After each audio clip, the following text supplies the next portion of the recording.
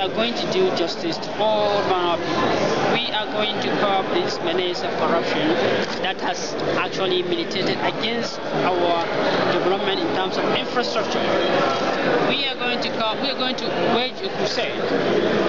Corruption is a cankerworm that has actually deeply into the system. And why?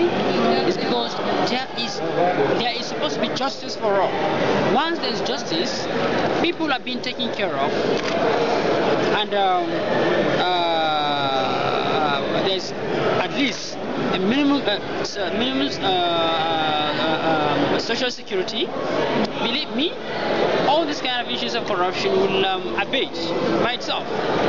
Public servants should earn very reasonable amount of money as their wages and allowances. And then, of course, we should talk to ourselves right inside our mind that whatever we do, we're going to account to our Creator.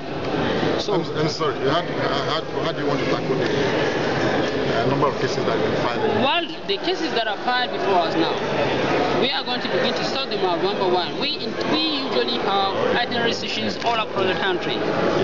So we have all the record of cases that are pending.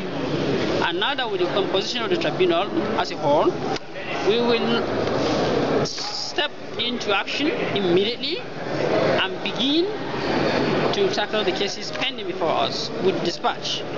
And most importantly, our trial mostly are summary in nature.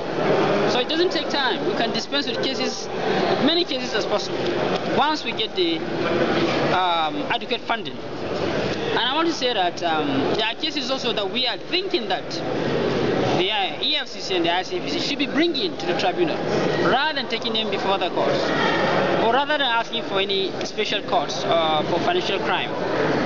Public officers that are accused by the ICPC and the EFCC of converting public funds to their usage, why are they supposed to bring them? They're supposed to bring them before the Code of Conduct Tribunal. Once the tribunal is fully funded, believe me, we can tackle those. And one thing that one should understand is that the judgment of the tribunal is, once the judgment is done, there is no prerogative of mercy, and that person, if he's politically exposed, if he's a public servant, can be removed with immediate effect. We can remove persons from office, we can seize his assets wherever they are.